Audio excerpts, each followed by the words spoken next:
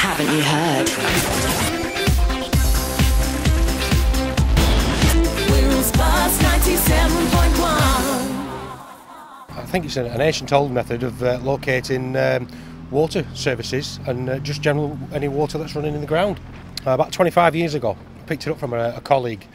He gave us these divining rods, and I went about in the field and trying to locate these water mains, and lo and behold, I found them. Yeah, basically the ones are out in front of me, and as I cross section over the road or the footway, and if there's any water pipes underneath, the two welding rods cross, and that's where the water runs.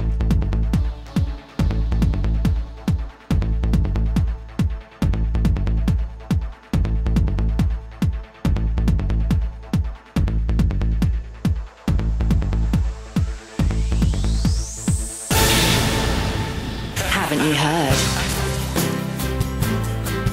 Wirral's Buzz 97.1.